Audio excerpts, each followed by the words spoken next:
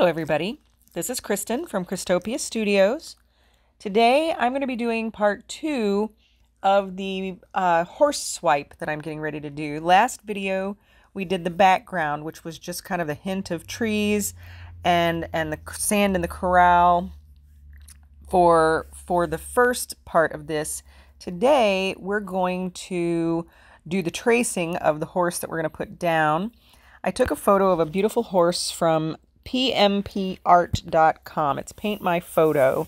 I will link this below. This is a great website to find photos on. They do ask that if you're using their photo, you give them attribution in somewhere in your video or whatever. But if you're just painting their photo, it's a free photo to paint. But they like to see your painting in the end. They like you to share it with them. Anyway, it's a great website, and this is a beautiful horse I got from there. I'll link it below. I printed the photo, and then I blew it up about 200% to trace it and get it transferred to the painting. I'm going to be putting a full tutorial up in the future, but if you want to trace this image too, you can easily go to the link below and print that image for yourself. Just remember that if you create a painting from the image, you're encouraged to show it to the photographer. No problem at all. So let's get on with this particular painting, and I'll show you how I get the image transferred down. And by the way, anybody who thinks that it's not true artistry to trace something just doesn't really understand that even the masters of old used prisms and other ways to get their artwork onto something that they could trace around it for. It's just a matter of trying to get things into the right places. So even if you are one of those people whose art teacher taught you somehow that this was not real art, just, try to forget all that stuff and do your own art and be happy about it.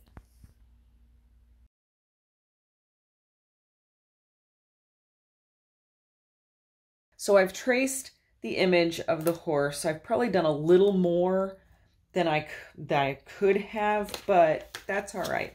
And I'm going to use, instead of a dark graphite paper to transfer the image down onto canvas, you're not going to be able to see it. So I have this Saral transfer paper. It's yellow. And so the graphite is good for tracing onto light colors. The white is good for like reverse work and stuff on dark fabrics, and so is the yellow. And the yellow also works well on slick surfaces like metal, which is why I got this, because you never know, I might be painting on something that's not canvas in the future. So anyway, it's still a transfer paper, it's just a different color. So I'm going to tape this down underneath. And I have forgotten to grab my tape. Duh.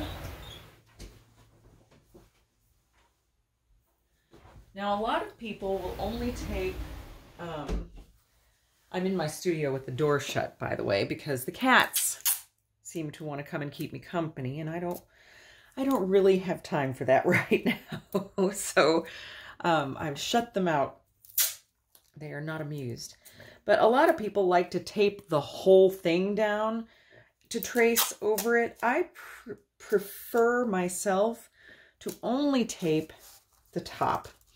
And I want to make sure that my horse is in the right spot, because obviously some of the horse is going to be in front of the greenery and some of it's going to be running on the sand in the corral. And I want to make sure the feet are all in the corral area. So this is probably a good spot for it. So I'm going to tape my tracing paper down, and I'm going to do it only at the top for this paper, because I don't want, did I get my head in the way again? I hope not. I'm trying to not do that anymore. I don't want people looking at the back of my head.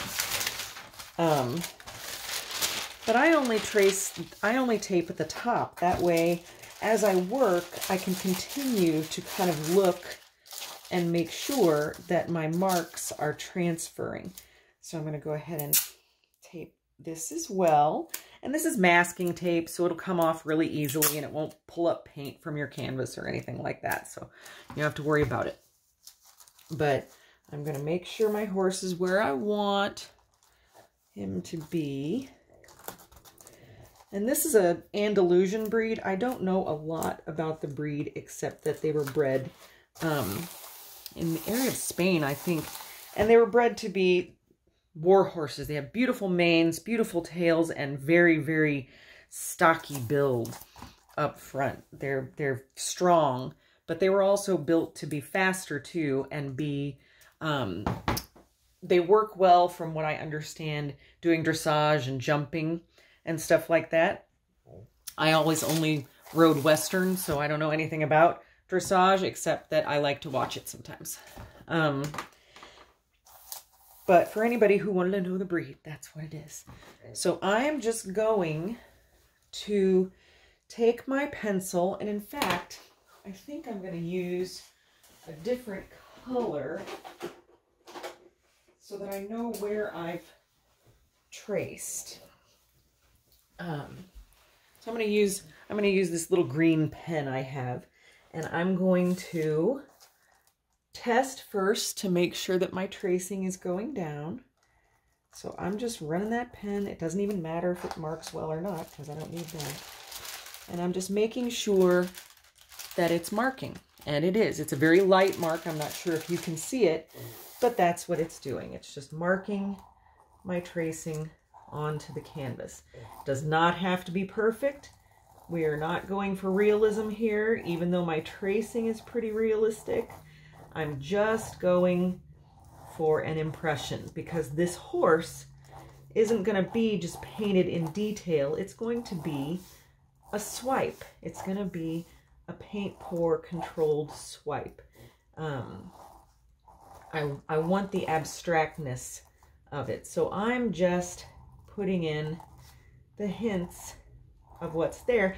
I do want the abstractness of it, but later I also want to make sure that my eye is placed properly. So after the pour dries, I will also trace the eye back over again and make sure it's in the right spot before I paint any details over the pour. But we're just getting the shape of that horse. Those of you who don't want any detail inside, you just want to do a swipe, just draw around the silhouette. You don't have to draw any of these markings inside or trace any of those inside markings if you don't want to, because your pour alone is still gonna look awesome when you're done, because you're swiping colors onto it. I think I'm gonna do not white per se, but a very light gray, maybe a dappling on the coat in my paint. So we'll see, but I'm going to go ahead and speed this up so that you don't have to spend your entire time watching me trace this horse, and I will come back when it's done and we'll talk about the next step.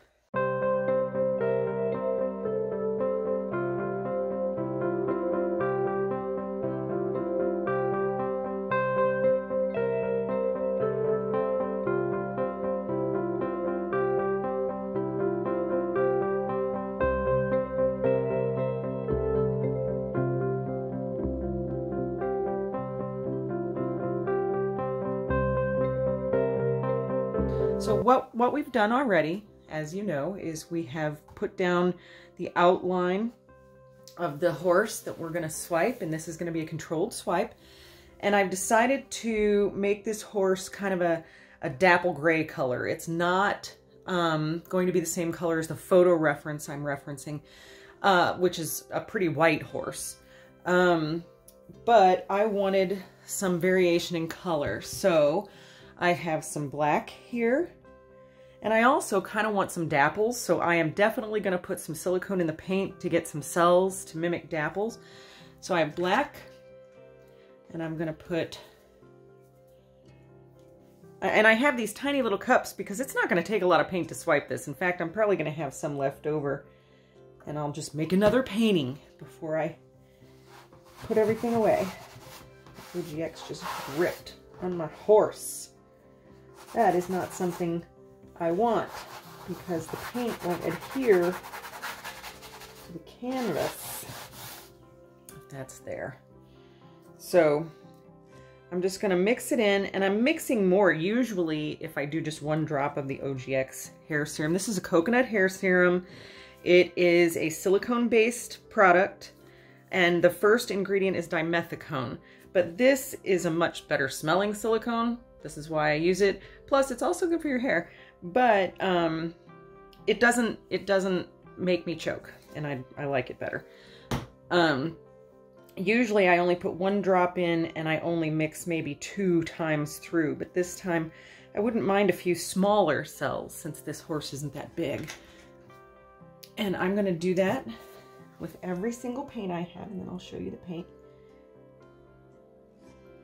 As I'm mixing it. This is a big canvas, so it takes up a lot of room in the camera.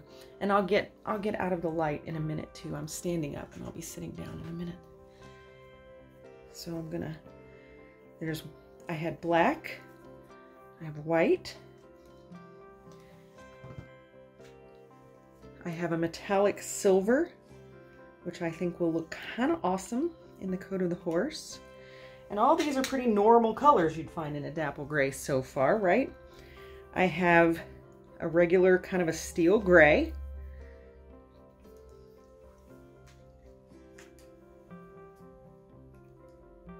I have, now we get into some colors that are not normal. This is a violet purple with a tiny bit of metallic color in it for shine. And then I have a cobalt blue, which I'm going to use just a tiny itty bitty bit in the horse. It's going to show through, and it's not a natural color, but I'm not looking for natural colors here, so that's all right. So we're going to stir that bad boy up.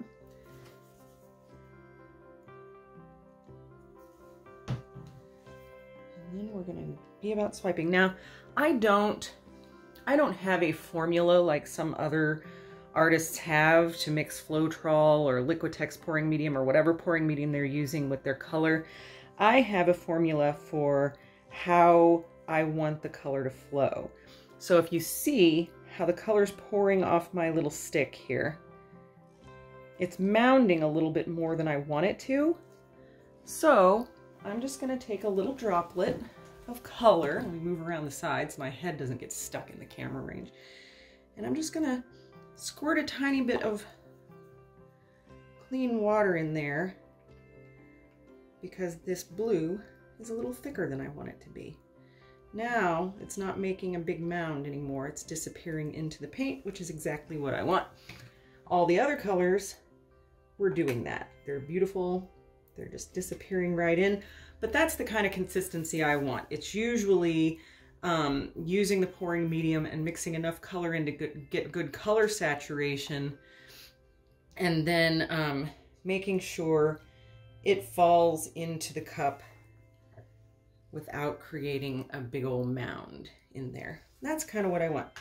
So let's get about painting this horse.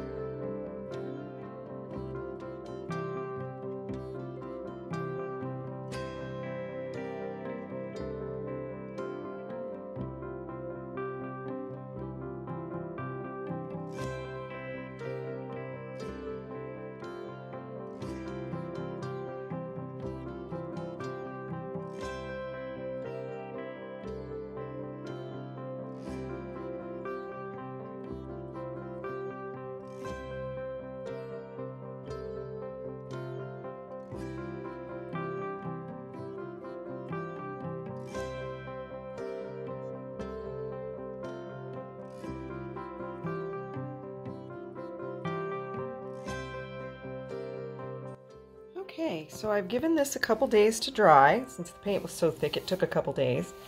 I really do like the cell action going on in this wipe. I do not, however, care for the amount of blue that showed up. This is supposed to be kind of a white-gray horse with a few blue shadows. But it turns out it's a blue horse. So the first thing I'm going to do, and my hands are cold. My sister knitted me these. Aren't they cute? The first thing that I'm going to do with this is I'm going to do a little bit of a whitewash. So some of the blue, it shows, but is still toned down. I'm going to use a very light gray watered down and just kind of tone that blue down a little bit so it doesn't quite look like the horse has been painted. I mean, like the actual horse has been painted blue. I do love the little cells though that I'm getting. That'll look really nice for a dappling effect once I put in the fine details, and that's what we're gonna do next.